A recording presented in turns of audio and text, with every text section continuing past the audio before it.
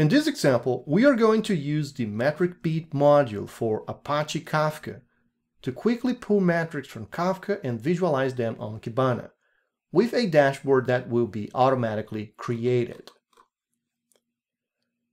The first step to start the development of this example is to create a Kafka topic that will be used for testing purposes. In this example, we are going to create a Kafka topic called Metricbeat Tutorial. This Kafka topic will contain 4 partitions, and since the Kafka cluster running locally has only one broker, we're going to set the replication factor to only 1. Now that the Kafka topic has been created, let's perform a quick test to write and read data to and from this Kafka topic. First, execute a Kafka consumer that will keep pulling the Kafka topic for new messages to arrive. Then, you are going to create a Kafka producer that will send messages to the Kafka topic so we can check whether the consumer can read those messages. When you execute the Kafka console producer, you can type in the console messages, and those messages will be transformed into an array of bytes that are going to be written into the Kafka topic.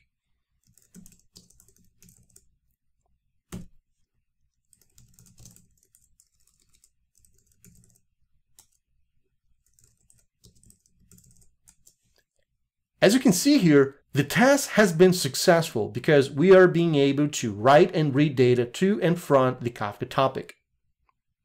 Now let's start the configuration of our Metricbeat to pull the metrics from this Kafka cluster. In Metricbeat, the first thing you need to do is to enable the Kafka module. You can do this by executing Metricbeat and use the option Modules and specify the option Enable, plus which module that you are going to enable. The Apache Kafka module in Metricbeat is called Kafka. You can double check if the Kafka module has been enabled by checking if the suffix disable has been removed from the file that is under the modules.d folder.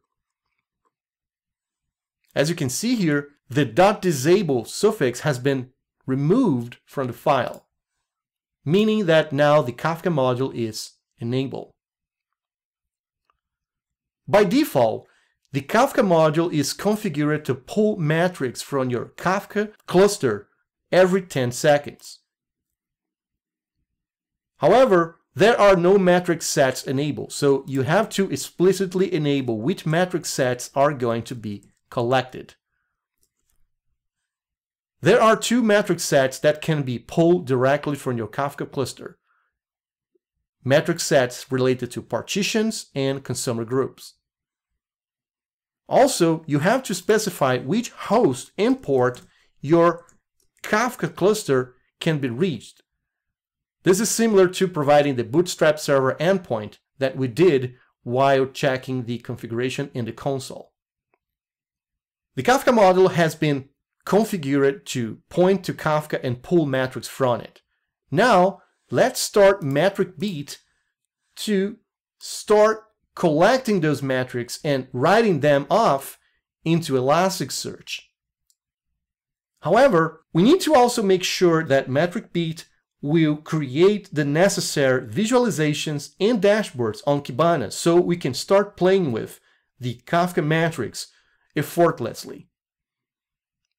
To do this, just execute the Metricbeat executable, providing the option Setup. This option will load all the visualizations and dashboards that are pre-created and come with this Kafka module out of the box. Keep in mind though that running the option Setup from Metricbeat can take up to a minute.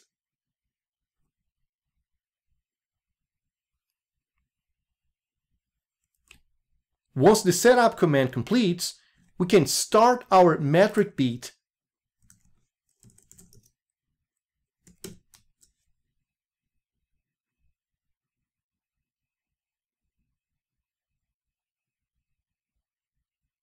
With Metricbeat up and running, we can now go to Kibana and check if the information from the Kafka cluster has been sent, and we can visualize them using the dashboard. In Kibana, go to the Analytics section and click on the option Dashboard. You're going to see that there will be lots of dashboards that you can use and play with. Go to the search bar and type Kafka. You're going to see that there is a dashboard that has been made available automatically. Click on this dashboard and you are going to see some of the information already collected from the Metricbeat that has been written off in Elasticsearch. To make sure that this dashboard is going to look like alive, you can optionally enable the automatic refresh, so you can start refreshing the dashboard every 3 seconds. As you can see here, much of the information that we've provided for the topic called Metricbeat tutorial has been collected. In the Dropbox, you can actually select which topic from Kafka you are going to work with. And you can see information about this Kafka topic and the offsets, which represents the positions of each message within the log. Also, you are able to see all the information regarding partitions from that topic and the offset information for each partition.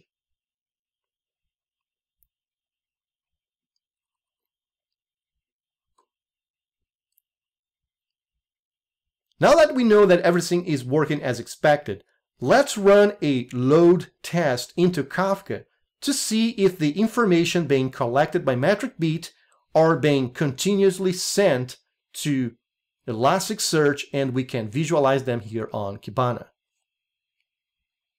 In Kafka, you can use the performance testing tool that comes out of the box with your Kafka distribution to simulate load for both your producer and consumer.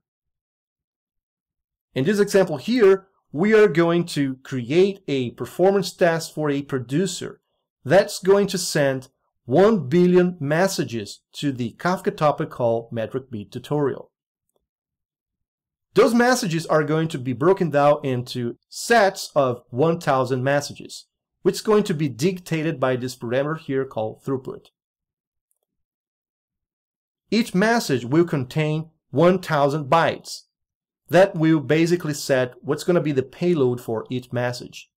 Also, as you can see here, each message will require one acknowledge from the leader of the partition before actually coming back to the producer saying that the message has been successfully written.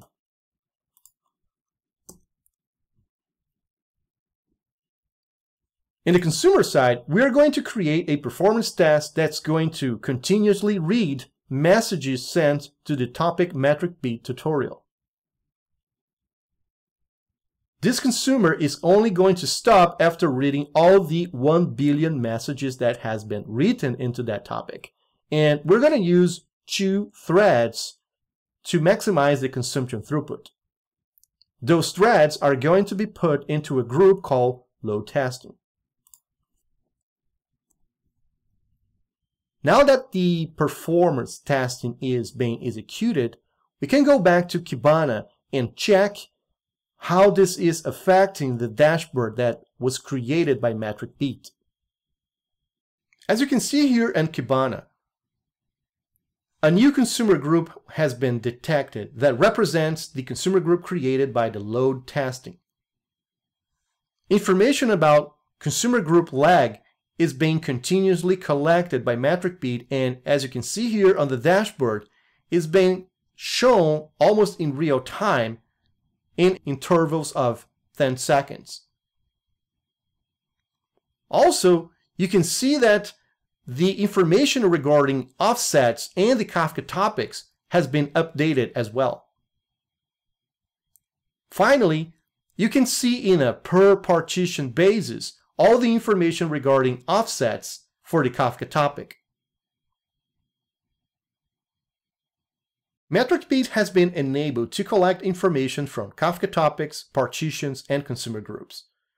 If you want to collect also information and metrics regarding the Kafka brokers, you have to enable metric collection from a HTTP endpoint. By default, Kafka exposes all its internal metrics over JMX, which is a Java-based technology.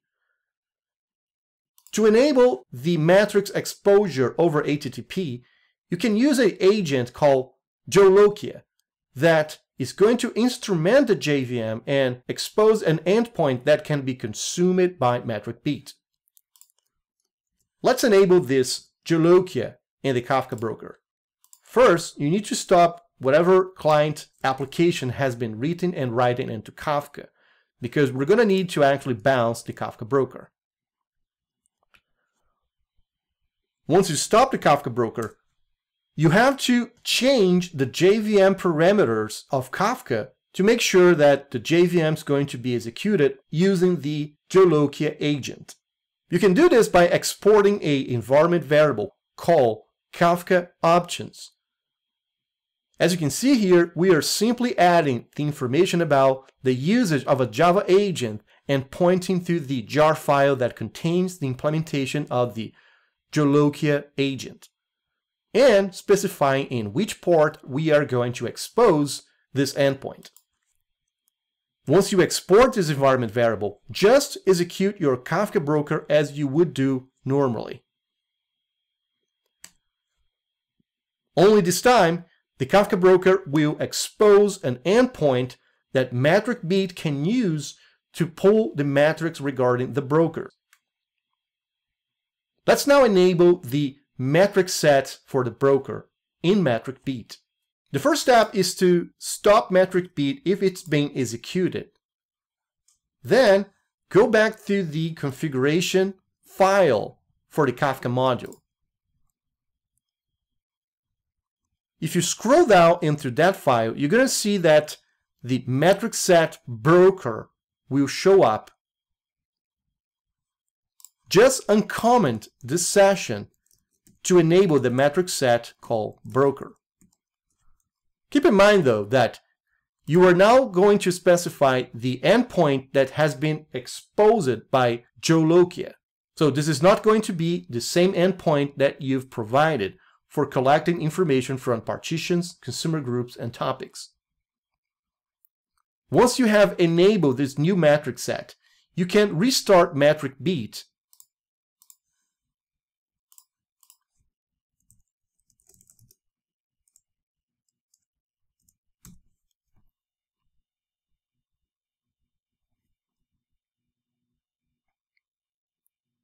Once Metricbeat starts, it will keep for every 10 seconds pulling metrics from the Kafka endpoint and send this information to Elasticsearch.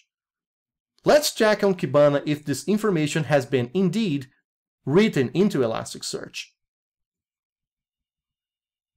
In Kibana, you can use the Discover option to inspect if the documents being generated by Metricbeat now carries the information regarding metrics from the broker. The best way for you to do this in Discover is creating a filter that's going to show only documents that belong to the metric set called broker. Use the field metricset.name for this and check whether this field equals to the value called broker.